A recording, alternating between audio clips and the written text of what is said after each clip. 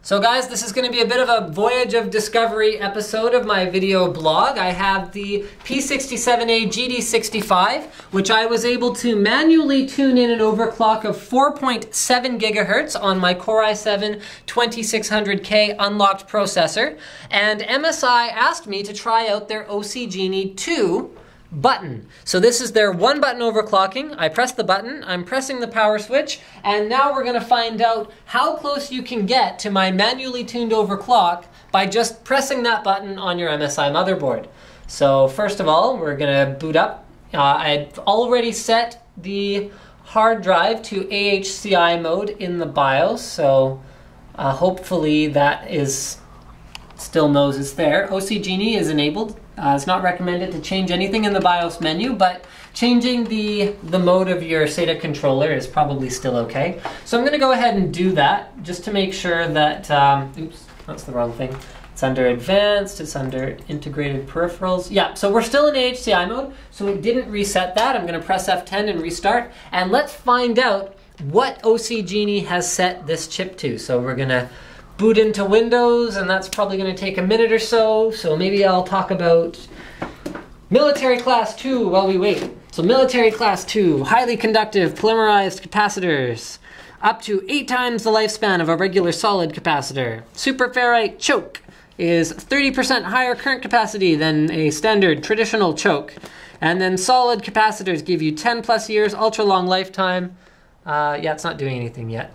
Okay, cameraman's telling me I should pay attention to the screen, but it's not doing anything. So they're saying up to 10 plus years of lifetime under full load. So that's assuming you're gaming for 12 years straight without sleeping, which some WoW players could probably do.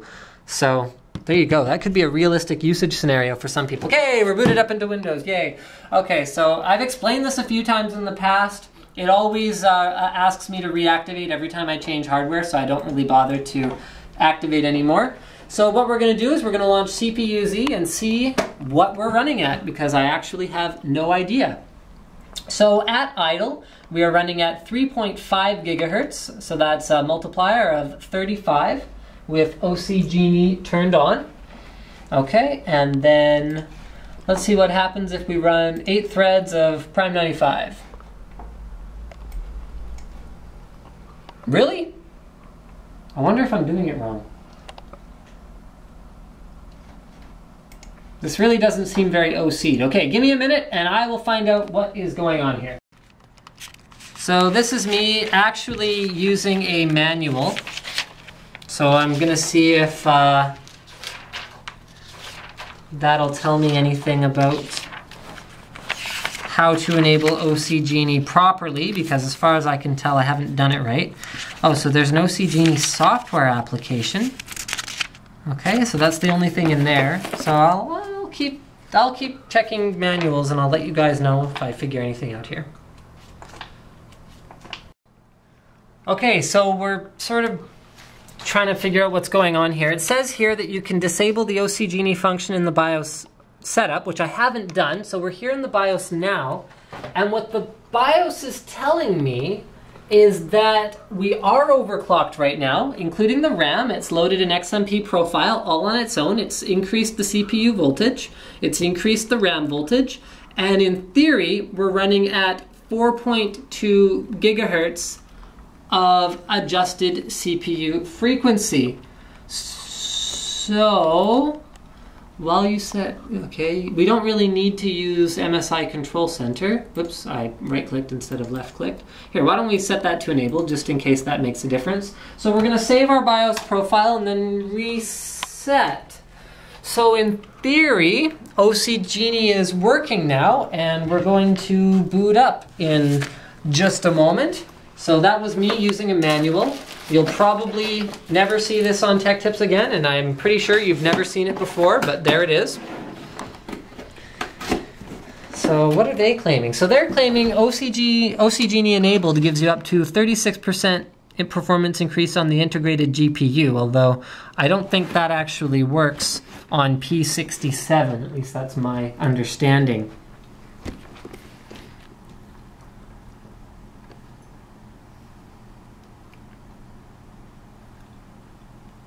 Cameraman's like giving me a funny look right now.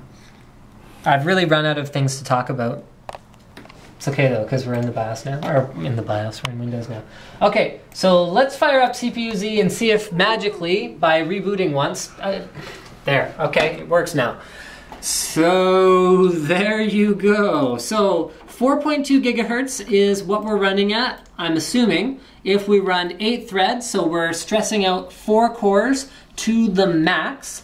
And now let's see what happens if we go ahead and do something like, say for example, we run 2 tortured test threads of small FFT. Let's see if it is leaving Intel Turbo Boost enabled or if it's going for a straight overclock.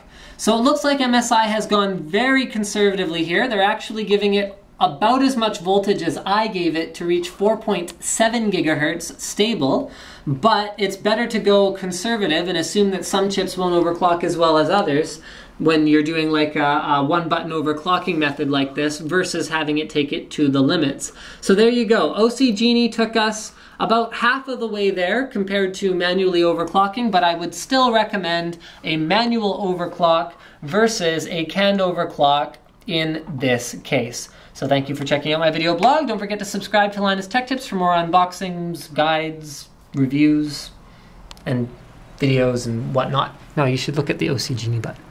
That's what we're talking about. Good work, cameraman.